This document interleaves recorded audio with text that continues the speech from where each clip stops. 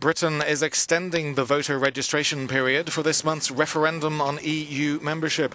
The move comes after a government website crashed following a last-minute surge in applications before Tuesday night's deadline. Several senior politicians and the Electoral Commission watchdog had earlier called for the deadline to be extended by 48 hours to midnight Thursday night into Friday morning.